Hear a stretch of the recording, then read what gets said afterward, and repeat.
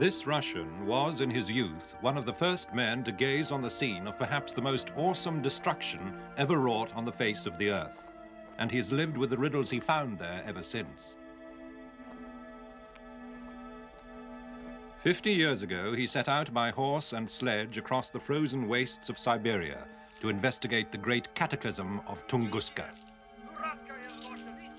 For on the morning of June the 30th, 1908, something came hurtling out of the sky, an enormous ball of fire, which exploded above the Siberian forest with a sound that was heard 1,000 miles away, and a blast that laid waste the trees over an area the size of London and New York put together.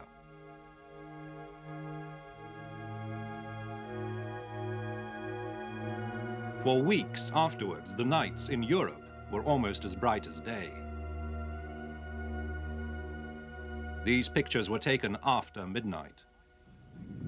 A lifetime later, the theories still abound about what it was that came out of the sky that June day.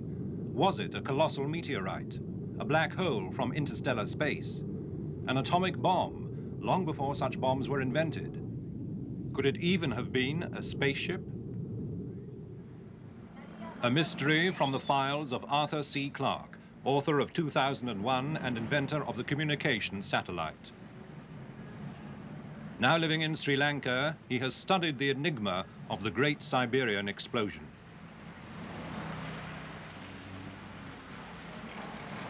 So imagine that, as I'm standing here, that thing detonates 5 miles above us.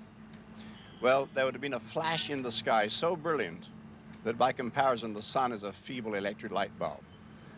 The flash of light and heat would have boiled the sea around us and set the city on fire instantly. Then the blast wave, the concussion, you can't use the word sound, it's just a devastating, pulverizing concussion, would have flattened all the buildings, except possibly the one immediately beneath the explosion, which might have stayed upright, as indeed in Hiroshima, buildings directly under the center of detonation remain standing. But what we're talking about now is something 1,000 times more devastating than the first atom bomb in Hiroshima.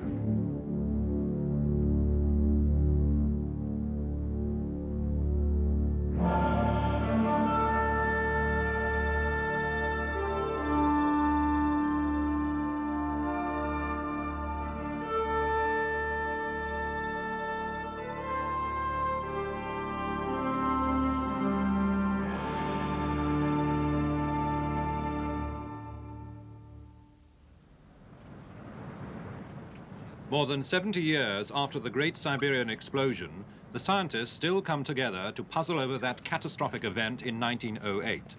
Dr. Nikolai Vasilyev and Professor Alexander Dolgov have flown in from Tomsk and Novosibirsk to meet at the Soviet Academy of Sciences.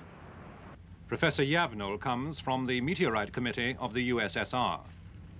And Dr. Leonid Krinov, one of the first scientists to reach the site, is still active.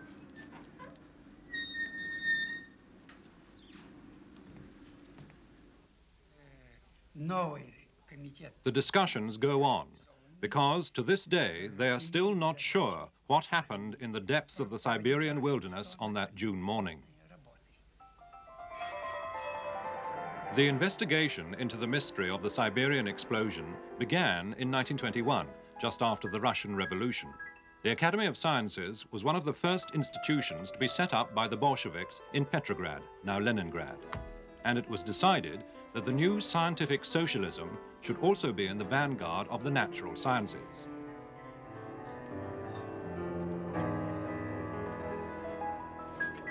The Academy gave a commission to a young scientist called Leonid Kulik to investigate falls of meteorites on the territory of the USSR.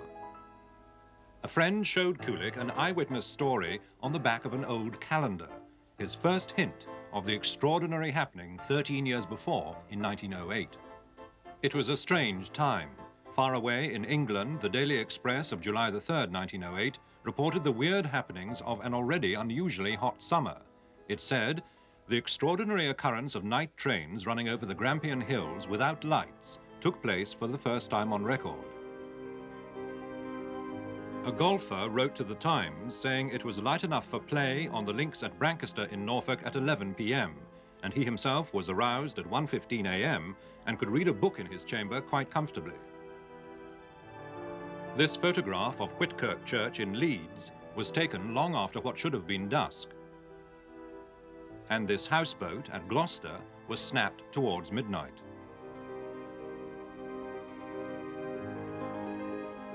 What people took to be the Northern Lights lit up the whole east coast. The Royal Meteorological Society reported an extreme shock in southern England, followed by the vibrations of an air blast which traveled twice around the world. Kulik found similar evidence in the local press of Siberia. The Tomsk paper thought a meteor had struck.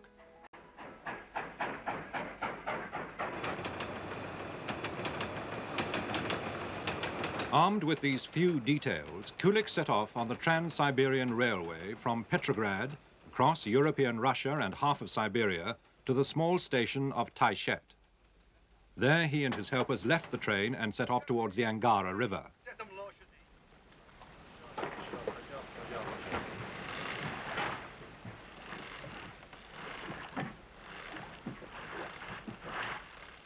From there on, they had only horse and boat to take them through the ice and snow of the Siberian forest, the taiga. There were endless river crossings, made more hazardous by the spring thaw. Eventually, accompanied by the great Soviet cameraman Strukov, they reached the tiny trading post of Vanavara.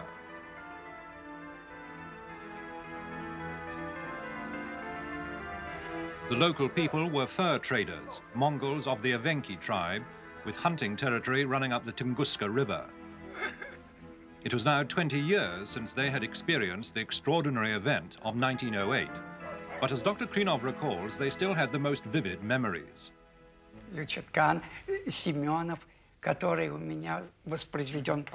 Well, there was Lyuchatkhan Smirnov. I questioned him, and he told me in detail how he was hurled from his porch by the wave of air. He was literally thrown from his porch, and he lost consciousness.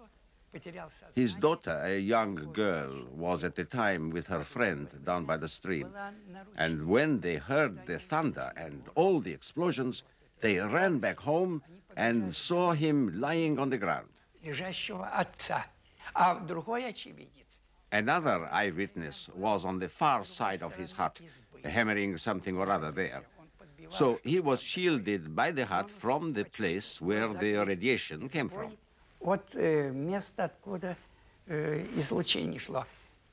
But he felt that his ears had been scorched just as if he had walked into a hot, fiercely heated steam bath. His ears were scorched, and he grabbed himself by the ears and ran inside. Well, by that time, everything had already finished.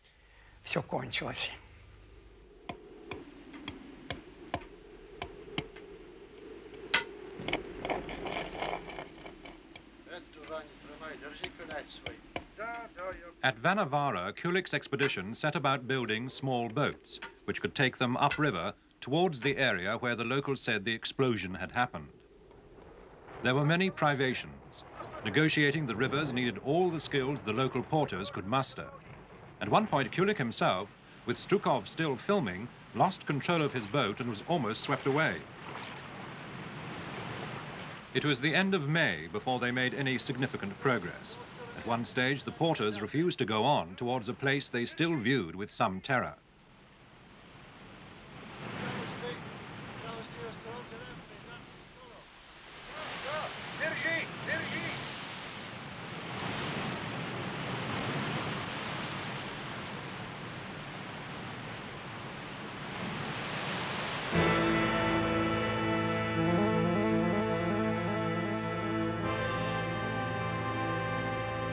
At last they reached the quieter waters of the upper Tunguska, and finally the junction with the river Chombi.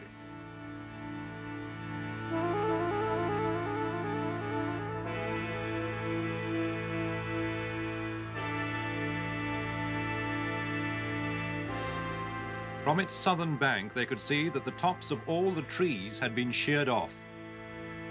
They crossed the river and climbed through the battered forest to be confronted at the top of a ridge by a chilling sight.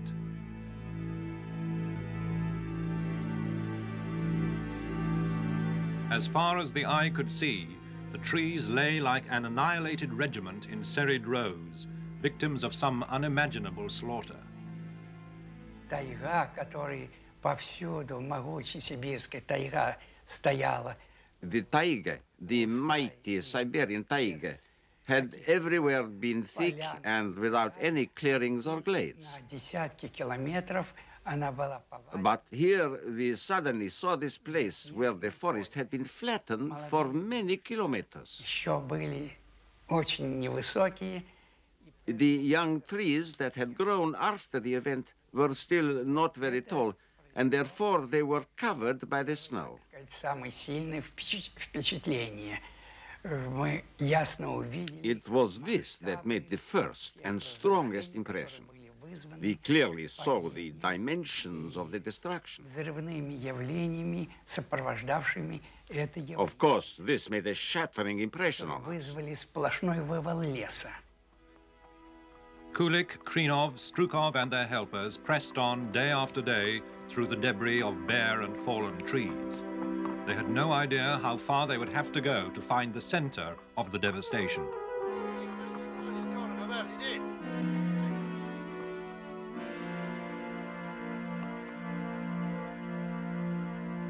They made camp, living as best they could with limited supplies, off the land and the water.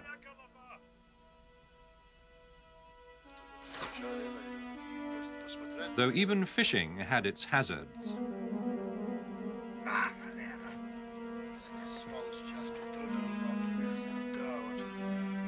Eventually, after fighting their way for more than 60 miles through the tangled mess of fallen trees and new growth, they reached, 20 years after the event, the heart of the explosion.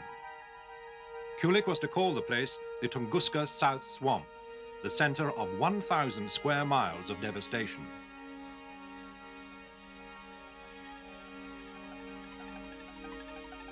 Convinced a meteorite must be the cause, Kulik immediately began surveying the mosquito-ridden swamp. He thought that pieces of the object which had caused such immense damage might be found in peculiar pits in the swamp. His men drained the pits and excavated them without result.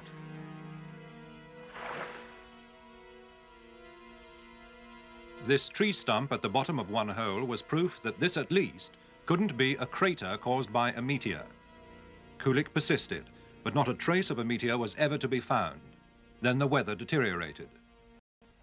Продуктов осталось настолько немного, что мы... So few provisions were left that I set off with one man for the Vanavara trading post with squirrel skins to trade for money to buy food. Сдать на факторию и на эти деньги купить продукты. А Кулик, оставшись с двумя... Kulik stayed behind with two men, and he was forced to kill a dog to eat, though men with supplies did eventually arrive. Пока дело не дошло, к нему успели вернуться вот те рабочие... I myself got frostbitten, and the men who traveled with me also got frostbite in his feet, and we were forced to go to the hospital at Keshner, where we spent 2 months. Где провели 2 месяца. Well, what was the thing that detonated above the Siberian swamp in 1908? There be no end of theories. One is that it was a rather small lump of antimatter, perhaps only a few pounds. Antimatter is material which has its atoms oppositely charged from those of our ordinary terrestrial matter. So if a pound of antimatter meets a pound of ordinary matter, the two annihilate each other, giving a colossal explosion. The other is that it was a very small black hole, if such things exist. And I say very small, perhaps too small to be seen, but yet still weighing millions and millions of tons. Again, if a thing like that plowed into the Earth, it would go right through our planet and cause a colossal explosion at the point where it entered and the point where it went out. The remarkable similarity between the Tunguska event And the after effects of the Hiroshima bomb has prompted many people to suggest that it was some kind of nuclear explosion. The heat flash was very similar. Trees at Tunguska were charred on the side towards the explosion, but on the shadow side they were comparatively unaffected. Exactly the sort of thing that happened at Hiroshima and Nagasaki. Well, how could one have a nuclear explosion 40 years before we had invented the atom bomb? Well, perhaps a visitor from space had engine trouble and tried to make a forced landing on our Earth and didn't make it, but blew up 5 miles above the surface. There's been at least one book written on this subject and a lot of science fiction stories. And it is a plausible theory, and certainly a very romantic one. But this romantic theory is still considered seriously by respectable scientists, particularly in the Soviet Union. This is Soviet academician Alexei Zolotov. The Tunguska explosion took place in the air. There exist only two possibilities for such an explosion. Either it came from an internal energy source in the body, or from the natural energy caused by its movement. I believe it was a nuclear explosion from an artificially made object.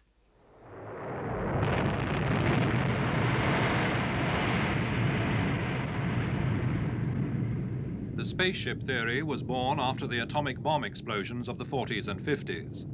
The devastation caused by the bombs dropped on Japan was remarkably like that at Tunguska. The concrete buildings at the center of the Nagasaki blast still stood upright, as did the trees at the center of Tunguska. The charring of the trees, even signs of radiation at Tunguska, resembled atomic bomb after effects.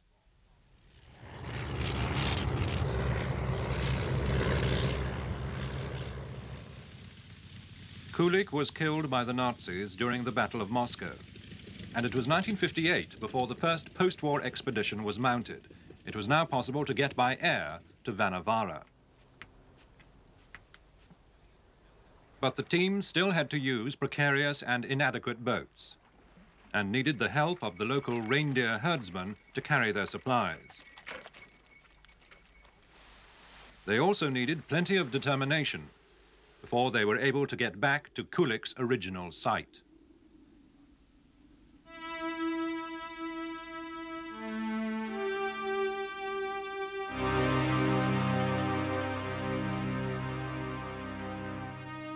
Although the new growth in the taiga was now 50 years old, the devastation was still very plain.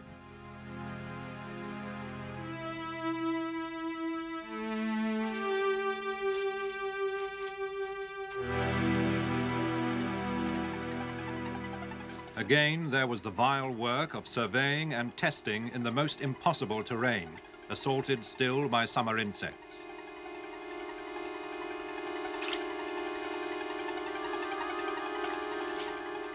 Slowly, the evidence built up, but there was still no sign of any debris from the Tunguska blast, except for tiny globules of silica and metal. Carefully packed to be sent back for analysis, they were to provide an important clue. There were continuing echoes of a nuclear explosion. In the first place, it was clear that the Tunguska blast, like that at Hiroshima, had been an airburst. No one had thought of that in 1928. But the Russians decided to check with a precise experiment. It was true. Whatever devastated the Taiga in 1908 had exploded about 8 kilometers, 5 miles, up in the air. Out in the forest, the researchers, returning every year now by plane and helicopter, and armed with sophisticated equipment, found extraordinary genetic effects. There seemed to be several mutated species of insects. And among the devastated skeletons of the trees, there were some which had survived. When these were felled, the tree rings showed a dramatic increase in growth after 1908. This effect had also appeared in Hiroshima.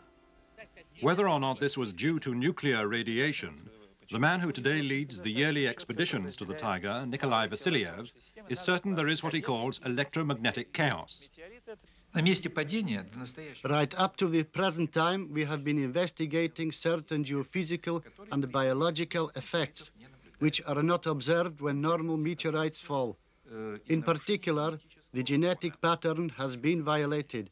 This violation is to be seen in certain species of plants and in particular in the pine trees. There is certainly some new type of radiation here. The explosion of a cosmic body seems to have produced this new type of radiation field on the ground at the center of the blast.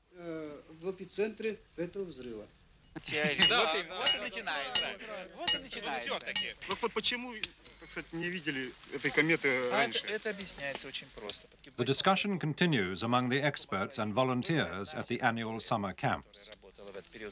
It has become apparent that the little globules they have collected contain elements that could only have come from outer space. Slowly, many scientists have come round to a theory first proposed in the 30s by an Englishman, Frank Whipple, and dismissed then as far too fanciful. His theory was that for the only time in all our knowledge, the Earth had been struck by a comet.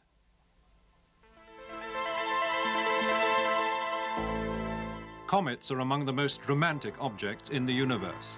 Great shining bodies with tails thousands of miles long, sweeping through the solar system and turning around the sun, either to disappear forever or to return to our view only after many years.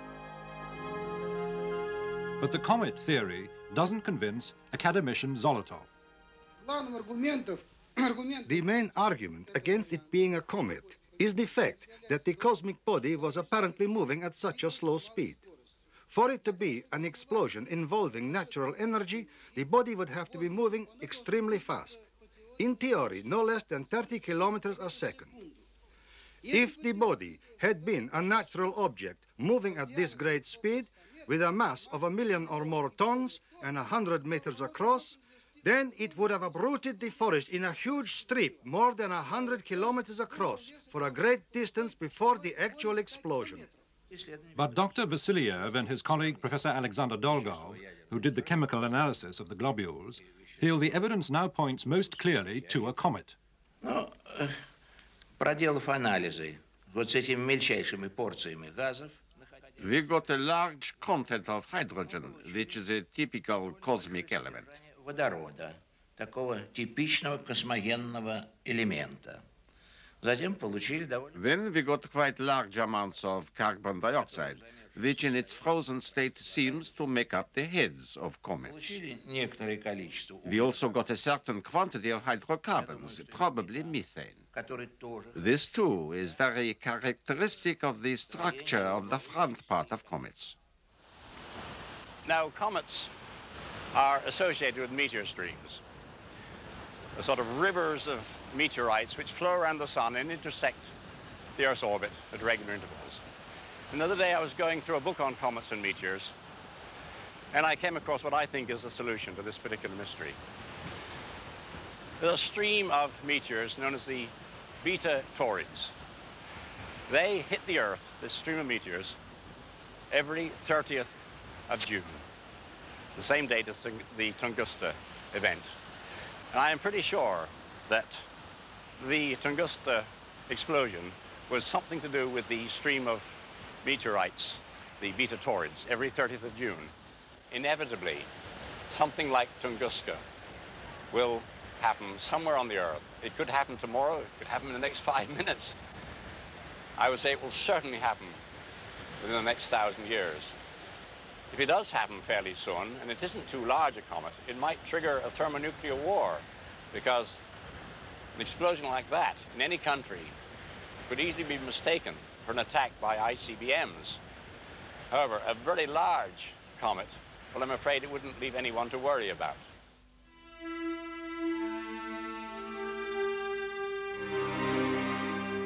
At the end of every summer now, Dr. Vasilyev and his team, with almost religious fervor, watch the dawn in that still remote region of the Tunguska explosion in Siberia.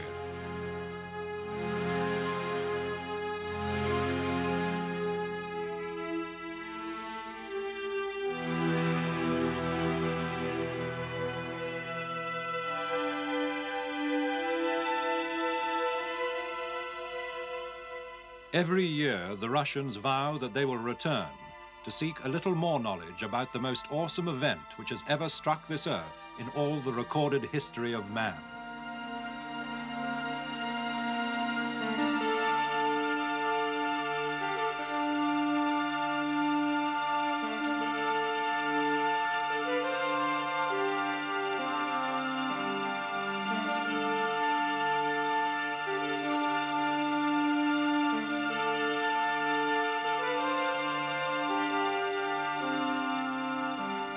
Next week, the riddle of the stones.